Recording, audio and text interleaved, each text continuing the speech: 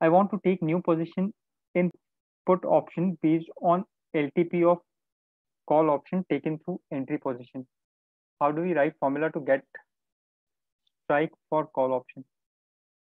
So to fetch the strike, so traded instrument is the keyword basically which you can use. So let's say if for your example, let's say I'm buying a call here.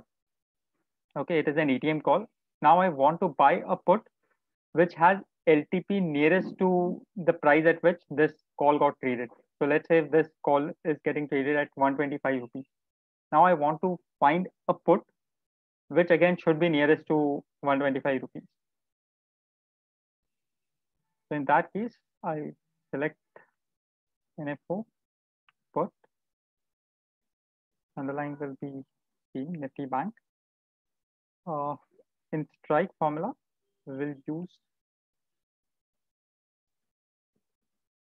traded instrument. Sorry, not traded. We'll use find strike because we have to find a strike based on LTP. Find strike for Bank Nifty. By we select later. So our selection criteria will be LTP, and LTP will come from a traded instrument.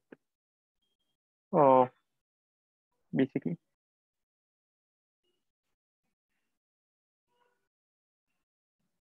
You can select put. Option type is put,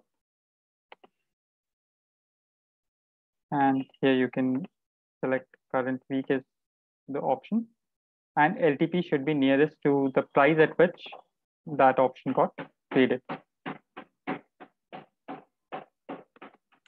So as it was the entry condition, so condition type will be entry, and it has only one leg. So all these settings will be one. So you can take a screenshot of this.